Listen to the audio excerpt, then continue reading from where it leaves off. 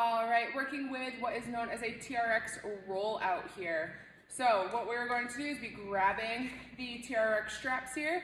We're going to walk the body out, creating a high plank style position here. So we want to make sure those hands are directly underneath those shoulders so we're not out too far or having the shoulders up over the hands. All right, so setting up, thinking like you're holding a high plank almost from a ground level position here. Going to think, rotate, create that screw in those hands, starting to keep those shoulders nice and tight. We're just going to bring the arms out as far as we can and then bring them right back in. Control all the way out, bring them right back in. Make sure we keep that core nice and tight. That way as we extend, we don't drop the belly or the hips down. Just keeping that core tight. Come all the way out and all the way back in. That is what is known as a TRX fallout.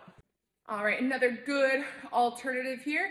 Many of us are used to what is known as a pull-off press, where we grab that band, bring it to the center of the chest, exhale, drive it straight out, preventing that band from twisting that torso. Well, this time we're gonna add in a little bit more oblique and then actually focus on the rotation away from the rack here. So we're actively going to be pulling and getting a little bit of rotation through that trunk to help engage the core and those obliques to pull that band again away from the TRX rack. So soft bend in those knees. We're gonna bring that band to center the chest. We're actually gonna extend the arms straight out. As we exhale, we're gonna try to keep that band to the center of the chest. Rotate to one side, bring it right back. Rotate, bring it right back.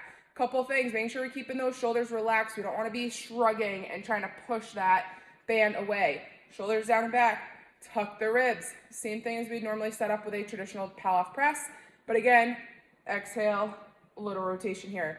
Notice as I rotate, I'm getting a little bit of hip motion as well. So I'm not just solely trying to rotate with my back here and keeping the hips forward. I want to have a little bit of rotation here and then come right back. One more and come right back. With a traditional side plank this time, if you want to add a little bit more of a challenge, a little more resistance, we can go ahead and rig up a band to a TRX rack. So how it's going to look set up.